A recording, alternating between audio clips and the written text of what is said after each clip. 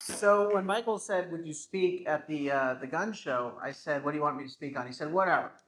And I said, "Well, let me see if I can fit it into the larger mission that I'm on, and that is I want to take back our state from the insanity of the far left that has ruined everything about health." And I absolutely believe that our Second Amendment community needs to be far more active and far more strategic in how we demand change in California. We've got some great organizations, San Diego County Gun Owners being at the top of the list, in my opinion, in terms of groups that are really doing effective work, real work, actually providing the biggest bang for the buck in terms of the supporters that give them resources. But we need we need to really completely change our approach to fighting. And so I think there are three things that we need to do differently. First is about the message. Second is about the messengers. And third is to take the fight into the street by going on the offense. Because right now we are on the defense. I don't think we have a good message. And we don't really have a lot of messengers because a lot of people who say that they support the Second Amendment, I'm talking about the politicians, are cowards. They tell us, yes, we're for the Second Amendment. Let me fill out your survey. I mean, some of our Second Amendment groups ask politicians, would you be okay if you got our endorsement? Endorse them. Out them. Expose the fact that they're a Second Amendment supporter. Can't tell based on their actions. It shouldn't be a secret. People should know whether you are for the Second Amendment, not because CRPA or San Diego County Gun Owners endorses you. They should know you for the Second Amendment because you have been loud and proud and active on the issue. So let me start out first with a message. It's not enough to say we are for the Second Amendment right to bear arms.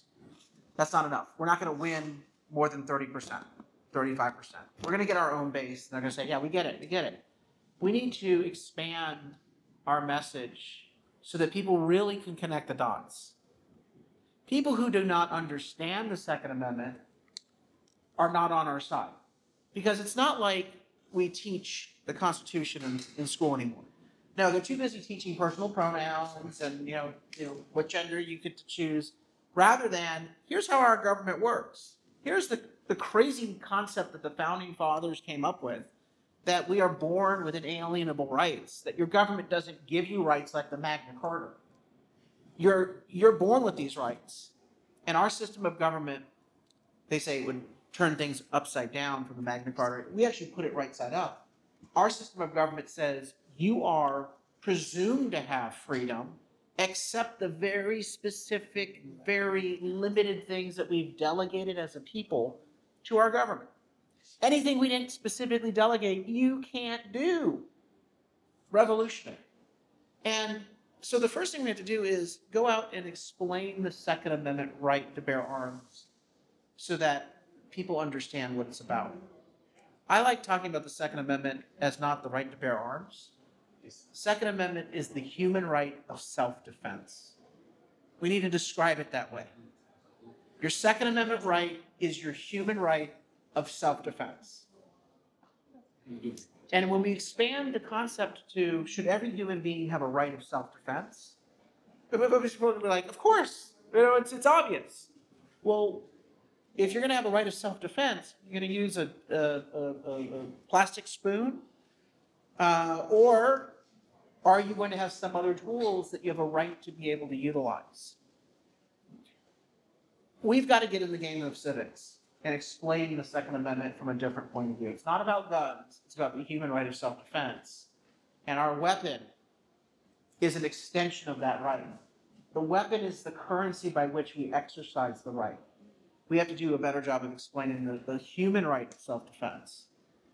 Another part of the communication is that we have got to start becoming an organization, a movement dedicated to combating crime and violence and lawlessness. Again, if you have a right of self-defense, it presumes that there's an attacker. It presumes that there's an evildoer. It presumes that there's someone who is using violence against you. in a manner that's not sanctioned and not appropriate. That's what we also call crime. And so our movement cannot just be about, well, we have a right of the Second Amendment. Our movement must be about, we are here to protect people. We are here to save lives. We are here to combat crime. And that is why you need people who are law-abiding, who are courageous, who have the right tool, and can be the heroes. That's why when we talk about concealed carry, we need to talk about the best way to stop a deranged lunatic hell-bent on inflicting the most carnage and damage and loss of life is to have a hero properly armed who can take that lunatic down. There's a reason why these mass shooters don't target police substations. They know they won't get very far. They go after our schools. They go after our churches. They go after our movie theaters because they know there are no heroes there that are able to have a tool, a weapon, to take them down easily. And so we need to start making our movement about protecting lives, stopping violence, taking down criminals. We represent law-abiding heroes. They are the ones that are empowering law-breaking criminals. Let's review the bidding in California. I mean, criminals have more rights than law-abiding citizens in the state of California.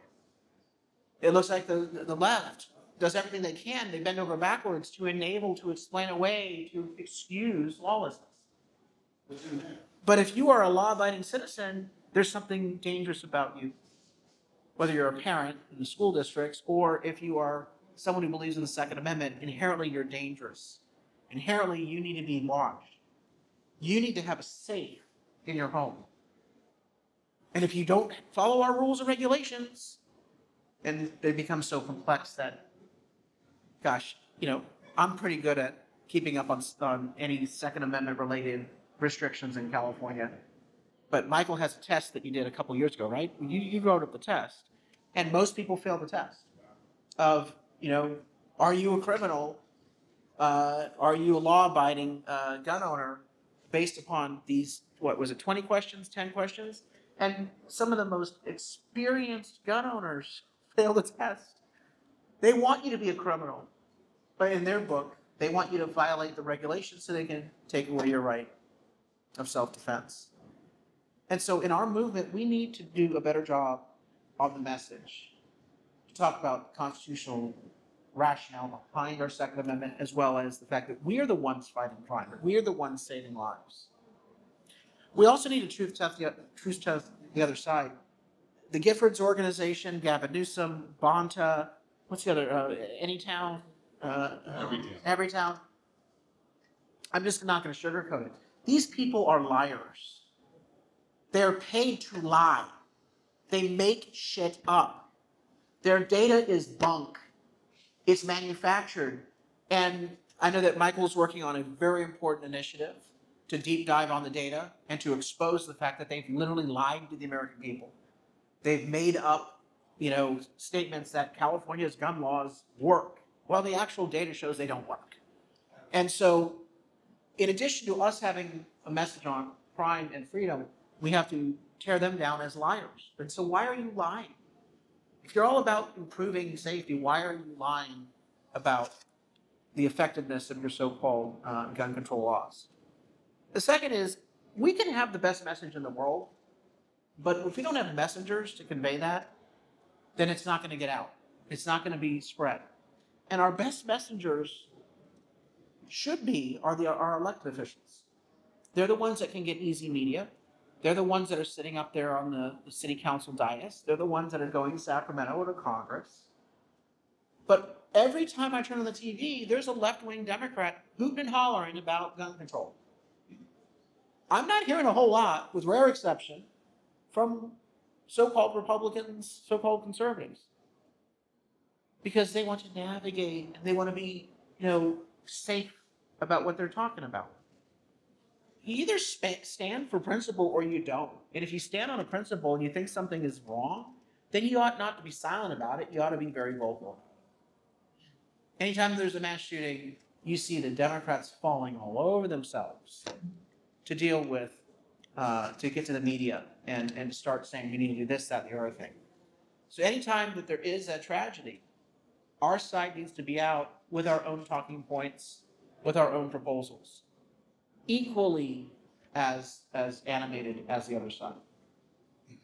I'm sick and tired of seeing people get elected saying they support freedom and then they're silent. I don't think we ought to give them an endorsement. I don't think we ought to support them in their primary. I don't think we ought to give them the contribution. Constantly still doing that. San Diego County Gun Owners has been very effective and principled about standing up. Unlike other Second Amendment organizations in the state, which basically are a cheap date. They'll go along to get along. San Diego County Gun Owners had an issue in the last election with the Republican Party of San Diego's choice for sheriff. Someone who not only was fundamentally dishonest about their positions, but who backed very radical gun control laws. And everyone said, well, you know, the Republican Party endorses, we should get in line. No, that's probably a reason why you should take a second look at that candidate anytime the Republican establishment gets behind someone. San Diego County Gun Owners had been a valued partner of the San Diego Republican Party for many years.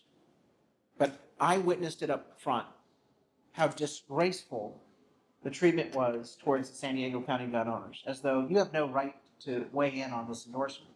I'm sorry, but you call yourselves the Party of Freedom? And this is a pretty important freedom, and you want to hear no criticism? You don't want to hear no input? Michael simply asked to slow the process down. And they denied that open, transparent, deliberate process. So I'm sick and tired of saying, oh, I guess we're just going to have to go along. No.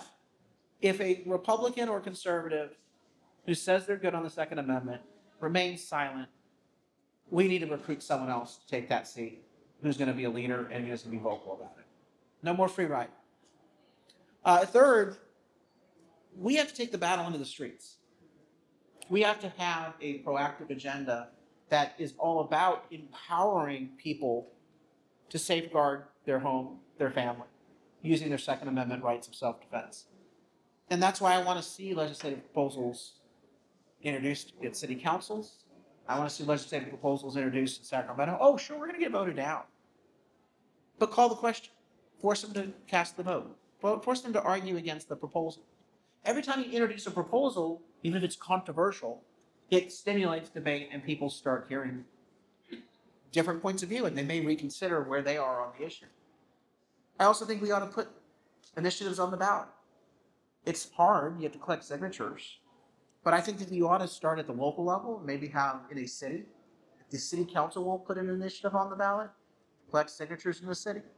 If the county won't put a proposal on the ballot, collect signatures in the county. And it could be, again, a wide range of policies that we could pursue. One of the things that you could do is force the city council to vote on these honorary resolutions. You know, sense of the city of San Diego says, what should we do about global warming? What the hell are you doing about global warming? But they do. They'll do a resolution. They'll do a resolution calling for an immediate ceasefire in Gaza. Okay, so how about we do a resolution saying that we believe that constitutional carry in California, which the Supreme Court has already been just crystal clear in its guidance, that legislators that vote to infringe on our rights, and if their legislation is overturned, that they should be ineligible to run for re-election. For 1 second. I'm sorry, but I'm done with seeing a politician knowingly pass a law that the Supreme Court has already deemed to be, don't call it just unconstitutional, illegal. It is an infringement on freedoms. You have violated our freedoms. The ACLU is always out there suing at a drop of a hat when freedoms have been violated. They get their lawyers' fees. And of course, politicians are condemned for, oh, I can't believe you did it. You violated that person's civil rights. You're violating our constitutional rights of self-defense. And you're doing it wantonly in violation of a crystal clear U.S. Supreme Court. And so let's put it on the ballot. Oh, they're going to say it's unconstitutional and you can't do this. Well, let's have the debate because it draws attention to the fact that they are intentionally passing laws that for a period of time, because it takes 18 months, 24 months to get to the Supreme Court and finally get a resolution in our favor, which we know we're going to get. But you have, in the interim, deprived people of their constitutional rights. And by taking that action, you've chilled people's willingness to exercise those rights. Because they think, well, there's this law, it is being challenged, there's an injunction, but if I do this, this, and this, then I won't, maybe it's going to be something that's going to be upheld and then I'm going to be penalized. They do that because they're trying to bully you. That's what our founding fathers were fearful of. Your government bullying you. And so I think we ought to look for these initiatives, these policies that we can get behind. And there's a whole range of them. The Democrats, the liberals, always have another idea on gun control. So flavor them up. It's like a playing card deck. My goal in Sacramento is to introduce a bill. I think it's part of the conversation. Anytime there's a mass shooting, I want to mandate the release of a toxicology report on the shooter. I want to know what drugs they're on, both pharmaceutical and illegal. Because, in California, we are very permissive on drugs. And I bet you any money that a lot of these deranged lunatics have a substance abuse problem. So let's shift the focus of the conversation back to that. Of course, the Democrats would say, well, no, that violates people's medical freedoms. Their privacy rights. Hold on, you have shown that you don't give a rat's rear end about people's freedoms or rights. And if you commit a crime, there's this quaint little notion that you actually don't have rights after that point. So we want to see a toxicology report. And I want to see it published on the internet within 24 hours of the suspect being detained. Because you don't need long to take a draw of blood and to do an analysis. Again, I want to inundate them with our points of view and our philosophy by proposing things specifically at every turn. That's all on the Second Amendment. I want to close on this. In my race for state assembly, how many of you live in the 75th? Lakeside, East County? You've seen the crap that they've shoved in your mailbox, right? $1.4 million has been spent by the Sacramento Swamp. I call them the Sacramento Swamp. And by the way, they're not just California Democrats and left-wing groups. Some of these are very influential Republican groups, so-called Republican groups, who always give money to the Democrats, and they accept their lot in life like a good Stockholm Syndrome contaminated hostage. They accept their lot in life to basically shut up and sit down and maybe get some crumbs every once in a while. Meanwhile, our state suffers. Meanwhile, we don't have a voice because they're not speaking up. And so 44% of 40 million people feel like there's nobody fighting for them. I wear it as a badge of honor that we have $1.4 million being diverted from target seats in California for some of the people I've endorsed to try to flip seats to spread lies in my district, because I don't think the lies are going to work. I think people know me in this district. They can easily find the facts. We have a website called carlfacts.com that people can go to. But I mean, it's just insane. I get calls from people saying, I got a mailer of you with AOC and Ilhan Omar, and it says Carl DeMaio joins the squad. Do these people actually think this is going to work? And so we actually got a copy of Andrew Hayes' poll, paid for by the Democrats. And I say shame on any Republican that supports this guy at this point. Okay, you are literally dumb as dirt at this point if you're still supporting this guy. The poll had 18 hits. Carl DeMaio supports tax increases. Okay, you have a better shot of convincing someone I'm straight, okay, than me supporting tax increases. Goes down the whole list. And it illustrates the problem of the brokenness of our political system. It used to be that people would do polls to find out what you wanted. What is your opinion on this? I wonder what the voters actually want. Not anymore. They're doing polls to figure out what lie can they sell you. What would you actually fall for? That's now the new approach to polling, both on the Republican side and the Democrat side. And so I see this election, when we win on Tuesday, as a repudiation of those tactics, I think we're in a whole new ballgame. That's why when people say, why are you staying and fighting? I am more confident than ever that we're going to get our state back. The problem is that our Republican Party is not fighting to get those votes. We see people migrating away from Democrats just because of the epic failures that they produce. Latinos are at the top of that list. They are running for the exits. But the problem is that we haven't given them a destination. You cannot change this state if you don't first fix the Republican Party of California and force it to actually have courage and stand on principle and have some sort of ability to fight again. So I'm going to need your help in the next, 48 hours, I guess? 48 hours and, 48 hours and 4 hours, 52 hours. I need you to tell all your friends, disregard the mailers and the attack ads. You know Carl, stick with him. You don't like what you get after 2 years, you can throw him out. But we have an opportunity to take back our state. It first starts with taking back the conservative movement, taking back our Republican Party. You don't have to be a Republican, but you should want to see the Republican Party at least be an opposition party. And if we do that, I believe that the Second Amendment will receive great benefit. Our movement, our freedoms will be protected much better in a state that has two functioning parties once again. With that, questions, comments? Yes, sir.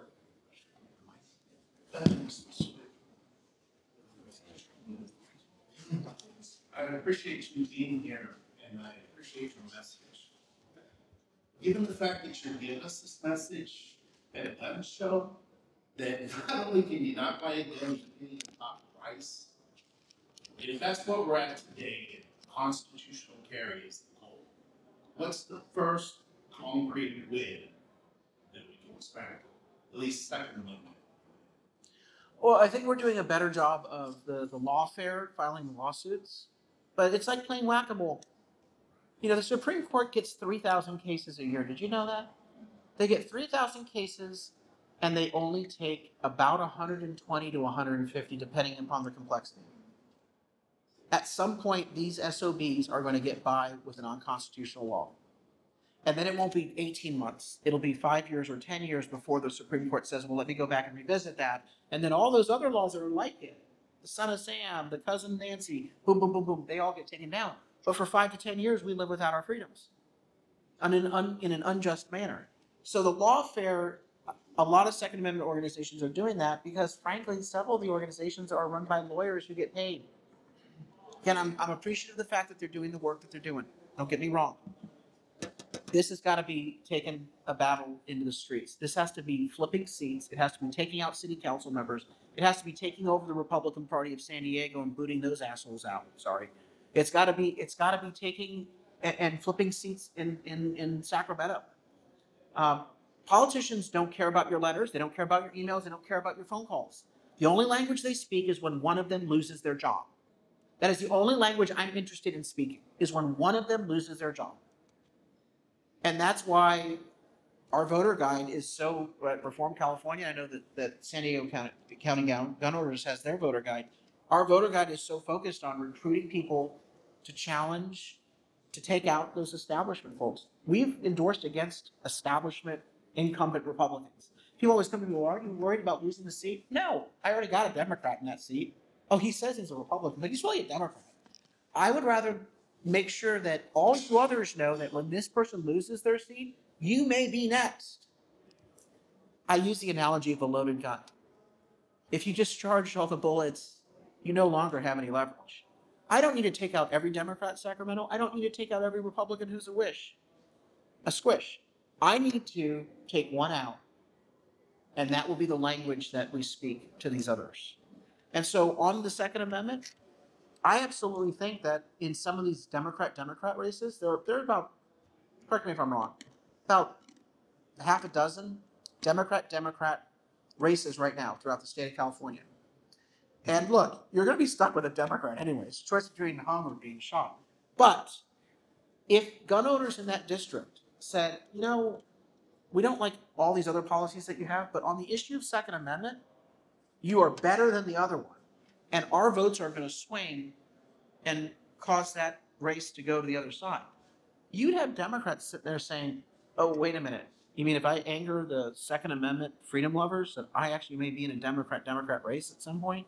So you don't have to necessarily get every seat. You need to get one or two every cycle, and everyone knows it's because of the Second Amendment. In La Mesa, Laura Lothian, I don't think she would have won. I know she wouldn't have won the second time around with 11 votes. Her margin was 11 votes without the San Diego County gun owners. And that one seat stopped not one, but two pieces of bad legislation so far on the Second Amendment in La Mesa. Yes, sir. With, I guess I can most of us liberate ourselves.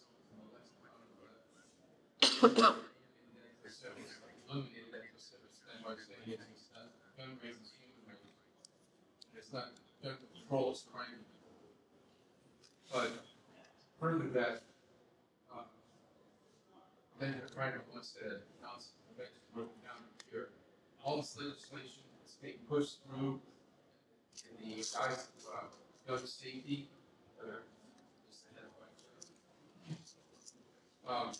Remember the heading of prevention, that's the ounce of prevention. But when all of it fails, most all of it has done in the past, you need to have the time to do it.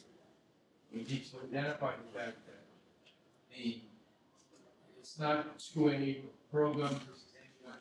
It's like when you consider that 90,000 approximately people a year supposedly killed with quote-unquote gun violence, of which Well, let's talk about suicides. You know, banning high-capacity magazines certainly will reduce the number of suicides, right?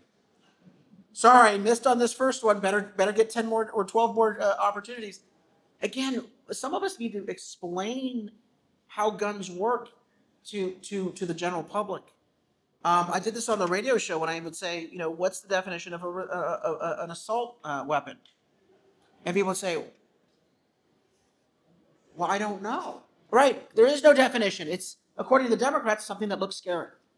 That's a handgun fits their definition of an assault weapon. And so most people don't understand that. They hear a term and they're like, oh, or we have to reduce the number of gun fatalities each year. Well, look at the massive percentage that are suicide. You want to reduce violence in society, let's deal with the mental health crisis and why people are turning to suicide.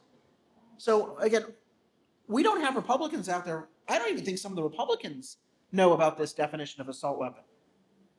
I've asked them, and they're like, I don't know. I'm sure there's some legal definition. I'm like, no, there is no definition of an assault weapon. It is a political creation of the left and the media. Even the concept of mass shooting, I say, well, what's a mass shooting? A dozen? Half a dozen? These are Republican elected officials who've been in office multiple terms. Don't know anything about this topic. That's why they're so quiet. So I think you're absolutely right. We have to reframe the issue, but we also have to educate people on the basic reality of what's really going on here. And that starts with our elected officials so that they can be the spokespeople to educate the public. Because they get the microphone. unfortunately, the media is entertaining with it. Nah, right here is the new media. Every day someone unsubscribes from the Union Tribune, an angel gets its wings. NBC, CBS, ABC, the whole rotten lot are a fraction of viewership now. This is empowering. We are so close to actually being a force in California. The one thing that Newsom and the media are hoping that you don't realize is that if we actually activate and stop just saying, well, we're going to go to gun prom once a year, and I'm going to be a 10-ringer, and I'm going to, maybe go to a social once a month. Good, do that if it fulfills you and it helps Michael. But could you walk one neighborhood and knock on 10 doors? Because if you're not willing to do that, you're not actually moving the needle. Stop sign waving. You're only reminding the left that there's an election going on. Quietly go to Republicans. Well, one real quick example of how close we are to rebalancing the state. You don't think it's possible. You're like, oh, California's already in the tank.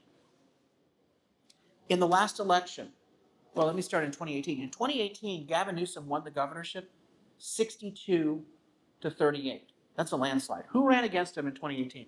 You know the guy's name? John Cox. He traveled the state on my bus on the gas tax repeal tour.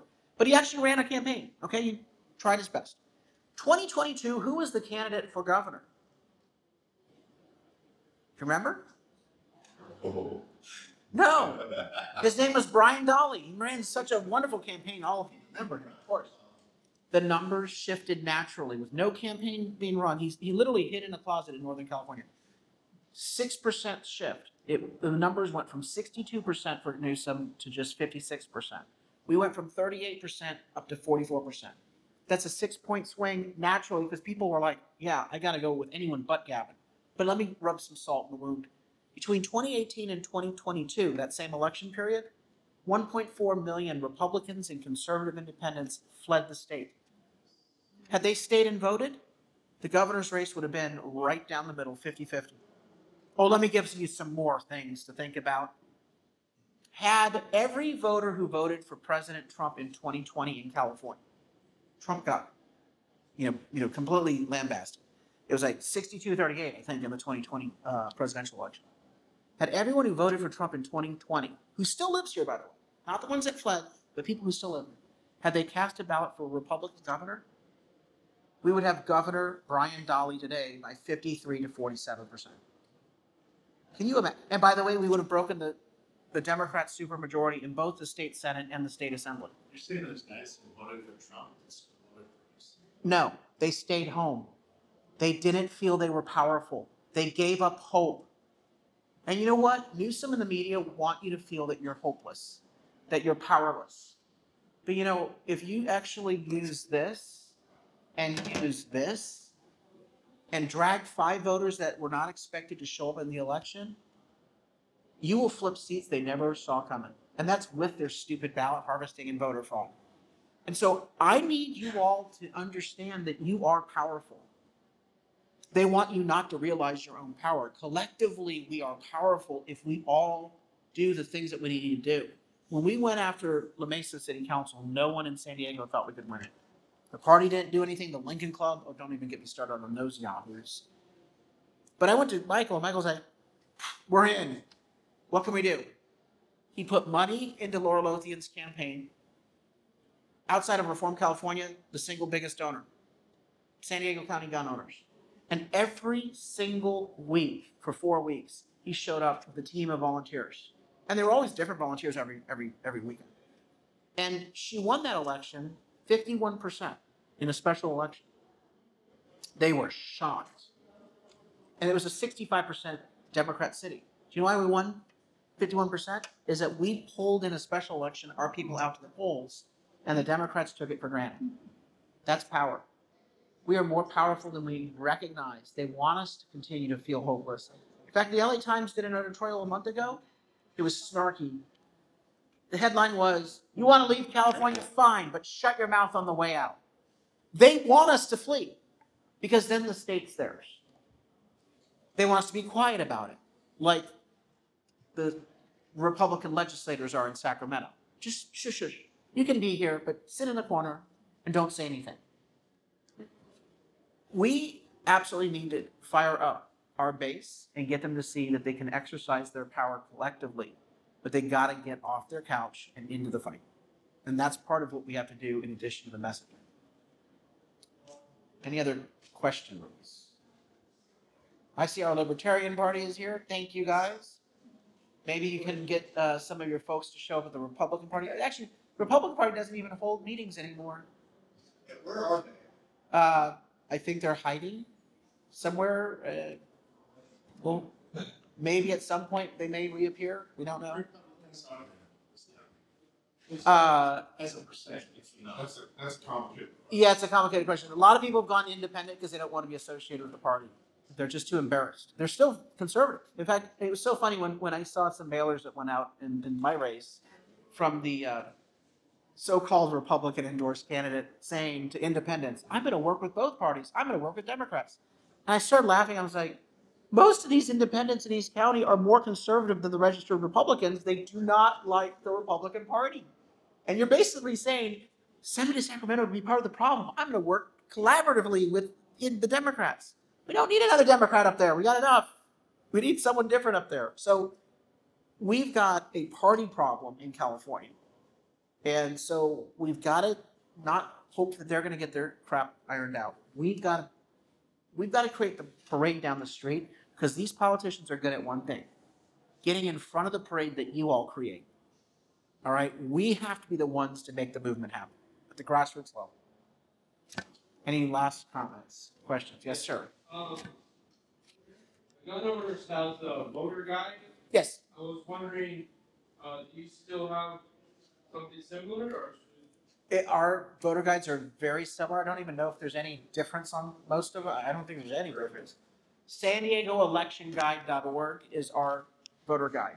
If people live in other parts of the state, we cover all the local races in 7 regions, but we also have a statewide guide. They can access all of our voter guides at electionguidecalifornia.org. I was up in Riverside.